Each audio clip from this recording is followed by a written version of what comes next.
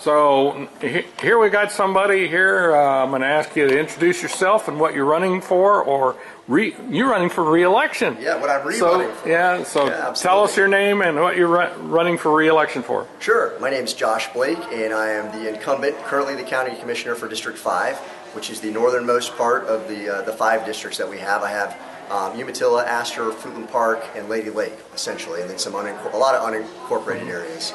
And so I'm running for re-election. I've been in there for 4 years, ran first in 2016 against one of the tax hikes that had been recently enacted.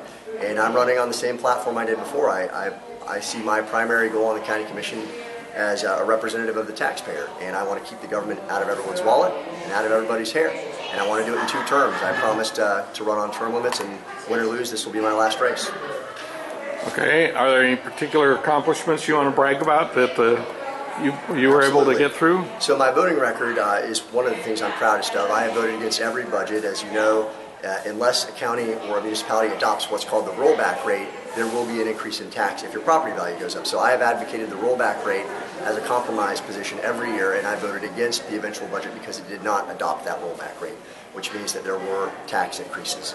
So I did that. I also advocated early on in my first term getting rid of the business tax receipts, which is more commonly known as the local business tax. And we finally were able, with the unanimous help of the commission, we were finally able to get that accomplished this past March. Can I ask a quick question? Yeah. I was at a city meeting once, and they were talking about, and they're showing their budget, and it looked like they still had the city business tax receipts on there as their forecast. Is it that they aren't aware? Cities have authority from the state legislature to levy their own business tax receipts, and oftentimes they do that. Not every city in Lake County does that. But I remember when we tried to get rid of this when I worked in Tallahassee, we tried to get rid of this at the state level. And you'd be surprised how many counties in Florida do not levy it. So I'm happy to say Lake County has joined their ranks. But we did that. I fought for bringing the Second Amendment sanctuary status, county status, to Florida. We were the first county to do that. And if you don't know what that essentially is you meet with your law enforcement, in our case it's the sheriff, and you say, are you in favor of us declaring ourselves a Second Amendment sanctuary, which means we're not going to enforce unconstitutional gun bans. Our sheriff agreed wholeheartedly, and it passed unanimously. So I'm very proud of that. We were able to deregulate in some small instances. When it comes to tree permits in the unincorporated areas, you don't have to go ask permission to remove a tree in your yard.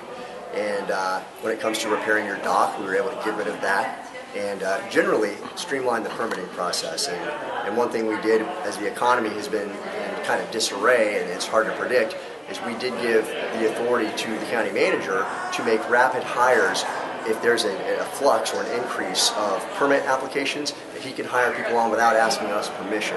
So that is quicker, and you don't have to wait every 2 weeks to adjust to the demand.